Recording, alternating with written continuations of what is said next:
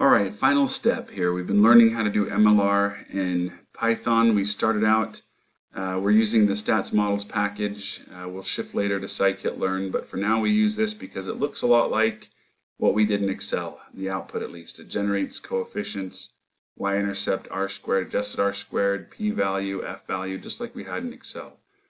Then we went and learned how to use the getDummies method to create dummy codes. This is from pandas, so that we can include categorical columns, and we improved our r-squared just like we did before in Excel. Then we went through and learned how to standardize. We didn't do this in Excel, but this was useful because it made it to where our coefficients were comparable now, because they're all on the same scale. Now the last step is to test our assumptions and to talk about our assumptions. So I'm going to refer to the output that we used last time in the prior video. First of all, we have down here this Omnibus Test, prob omnibus, and skew. This refers to a general overall skew score across all of the features. And you might remember that the rule is that skewness needs to be somewhere between -1 and 1 in order for our MLR to be valid. We're just outside of that. Well, the Omnibus Test is a way to test and see, it's kind of accomplishes something similar. It looks at how close our overall model is to a normal distribution. All the variables together, are they close enough to being normally distributed? And it generates a score, kind of like an F-score, but then there's a p-value for the omnibus, and if this p-value is significant, that means we have problems. We've violated the assumption of normality. So in this case, we do have problems that need to be fixed. We have some other useful scores over here as well that we'll come back to in just a bit. First thing I want to do, though, is let's address the skewness issue. Now, I'm not going to fix the skewness of everything, but I do want to fix the skewness of the y variable. And I'm gonna not worry about the standardized versions for now. I'm going to go back to our well, no, that's fine. I'll use this latest min-max version. What I want to do is convert this histogram of our min-max charges variable. I want to adjust the distribution with a mathematical transformation so that it becomes more normally distributed. Now this is right skewed or positively skewed, and its skewness is greater than 1. So to fix that, we use functions that will have decreasing or increasingly tight or stronger conversions on higher numbers. So we need a nonlinear transformation. So for example, a square root transformation is not a straight, rather than making a straight line, a square root is a curved line that has a decreasing return. It gets lower and lower over time, or has a decreasing rate over time. A cubed root would be even more severe, and a natural log is the most severe. I'm going to apply a natural log transformation down here and see what that does for us. So I'll use this y, the min-max converted one, and I'm going to say y equals, and I imported numpy before so I can use this ln, and I'm going to have to do an ln plus 1 because my min score is now a 0, and there is, the natural log of 0 is undefined. So I think it's ln 1p. Let's see if I remember it right. And let's go ahead and make another SNS. Is it SNS or SMS? SNS. Dot hist plot of the new y. It's not 1p. I'm going to try. Oh, it's log. That's what it is. Log 1p. That's it.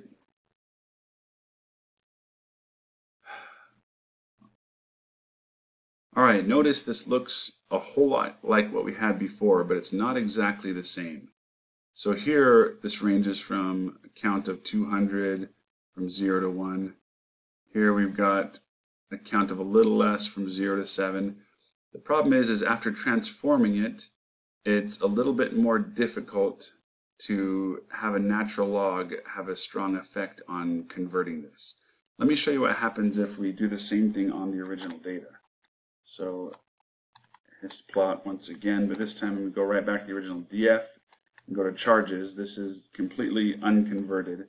I'll just go ahead and do the conversion right here. np.log I don't need to do 1p because there's no zeros in that original scale. All right, take a look at that now. Much more normally distributed when it's based on the original data. What does this mean? It just means that I want to make my conversions before I do my standardization. So now that I've got that converted, I could go through and convert my other variables too, but I'm just going to keep this video simple and just stick with it just like that. So what I want to do now is say my y now equals np.log df.charges, and I could go through and min-max standardize everything, but I'm going to keep this example simple. And normally what I would do is then go through and once I create my conversions, do my standardization, normalization, and then run my model. But I'll keep this simple here and just say this is df.drop, and make sure we drop our predictions column and our charges column, and then add our const equals 1 for our y-intercept, and then I'm going to print everything all in one. I'm saving more and more room here. Print smstatsmodels.ols yx dot fit dot summary. Let's see if I can do that all in one line or if it gets mad. Oh, gotta spell this right. There we go. So before we had an R squared of 75.1%. We just improved or reduced skewness, and it's gone up a bit. Now notice down here our skew is a bit higher. That's because I'm not using the standardized version. Let's take a look at what the skewness was before we did our standardizing. All the way back up here. Right. Is it this one? Yes, it was. No. Right here. This was the one. So we had a 1.52 in the Omnibus Test of 325. Let's see if it made much of a difference at all. 1.697 and 463. So no, it didn't improve that a whole lot. However, I want to leave this in the video because this doesn't mean that we did anything wrong. What it means is that this was our more accurate skewness the whole time, and after fixing the label, it just revealed some of the skewness that wasn't readily available or could be detected before when both the label and the features were skewed.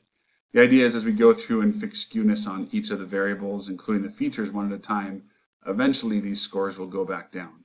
But as it is, even though these numbers are a bit higher, I trust this more than I trust our original prediction, since the label, the most important one, is now on a more normal distribution.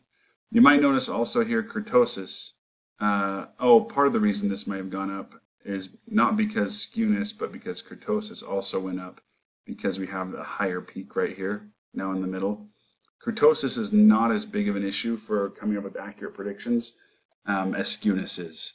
Kurtosis might simply mean that our range of potential values we can predict from are more narrow or more wide, but it doesn't have the same effect as skewness does, where with a skew data like this one, it means that our predictions in the middle will be accurate, but on either ends they'll be more inaccurate. They'll be either too low or too high, or sorry, vice versa, too high here, too low over here. So, but this is what we do. We go through and make these mathematical transformations, and this is just like we did in Excel, so I'm not going to go into a whole lot more depth here on this one. So we've addressed this, learned how to address this issue of normality. Next, let's talk about multicollinearity. Multicollinearity, as you might remember, is the issue where we have independent variables that are too highly correlated with each other. So for this one, I'm going to actually bring in and copy, rather than talk through the whole thing. I've created a function for you already in the book, and I copy it in here. And let's talk through what this function is going to do, because it's pretty useful. And this is my VIF function. So you might remember that VIF is equal to, right here, VIF variance inflation factor equals 1 divided by 1 minus R squared. of a model that predicts a particular feature from all other features in the model. So this right here, we start out and I've got a for loop that says let's go through and let's calculate a linear regression for every feature. But we got to drop the constant out of here just in case it's in there in this df. And we're going to set the y equal to the column that we're currently looking at, and the x will equal all other columns. Now next we're going to go ahead and calculate an r squared by calling the linear regression, but we're going to do this from scikit-learn. We haven't done this yet in class, but this is just another package that will do the same exact MLR formula.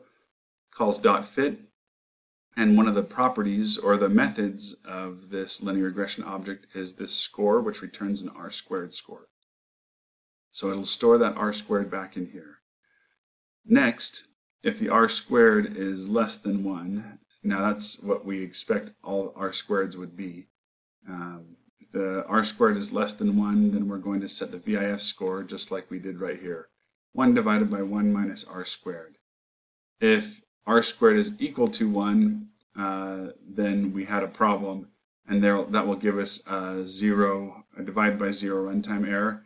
So if that happens, I'm just going to set Vif equal to 1 here. And actually, you know what? I think a better thing to do would be to set it to like 100. I'm going to change that one. Because that means if r squared is 1, that means that it's perfectly represented by all other variables that are already in the model. And then here I have just simply a dictionary that will give us each column name and its Vif score. Tolerance is another measure of multicollinearity, and it's just basically an inverse score of 1 minus r squared. And it's the reverse basically of Vif, because Vif is 1 divided by that, whereas this one's just 1 minus r squared. So tolerance and Vif together in the same dictionary. We're going to output the results, create an output data frame, and then we're going to return it and sort in descending order by Vif score. All right, down here, let's just go ahead and call Vif and pass in our last set of X features. Is it right here? Yep, right there. Call this. Here we go.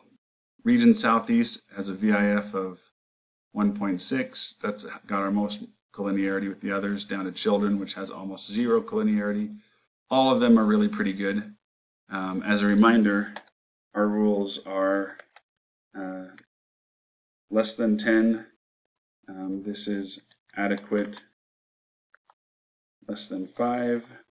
This is good. And less than 3. This is ideal. But we can keep any of those. So what would I do? Well, if any of these were over 10, then I would simply have to remove them from my model and redo my regression results without that column in there. So that's how we meet the assumption of multicollinearity. Some of the other assumptions, there are several others, but I'm not going to worry about those for this video. These are the two that have the biggest effect, in my opinion, on hurting our predictions and reducing their accuracy. So we'll stop here for now.